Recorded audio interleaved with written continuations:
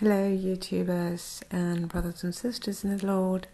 I apologize for the diagram that I did in my last video, the video regarding separating unto righteousness, part 2 of spiritual and Christly life.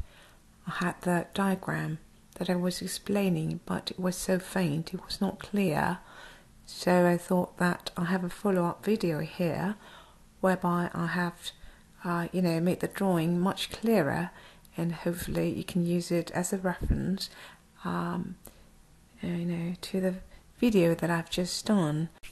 And I hope the diagram can help you picture better the difference between a heart that is not repentant as compared to a heart that is born again through the Lord Jesus Christ, and whose heart has been cleansed by the precious blood of the Lord Jesus Christ. Thank you for watching and listening.